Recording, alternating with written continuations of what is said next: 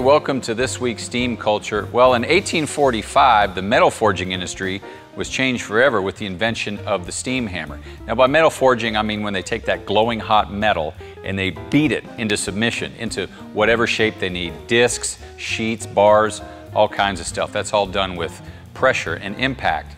Now, the steam hammer was a revolutionary invention in that it used steam to drop a ram from a certain height down onto the metal and then pull it back up.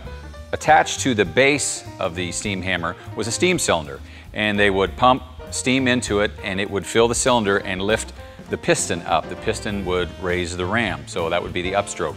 On the downstroke, they'd flip the valve, drop all the steam out, and gravity would take over and down would come the ram and impact the metal, and they would do this repeatedly until they got the shape they want. That's a single acting steam hammer. They did have a double acting steam hammer in which the steam would fill the cylinder, lift the ram.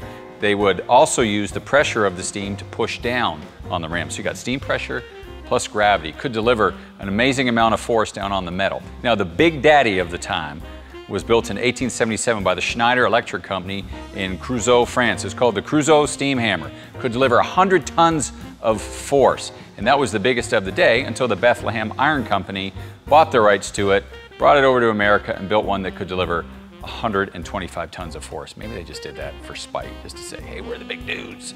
But anyway, super impressive. Go out and Google steam hammers. I've never seen one before, but they are massive machines. I think you'll appreciate it. While you're out there, Google us, because we'll have content for you, just like we do each and every week. And I will see you next Friday. Have a good weekend.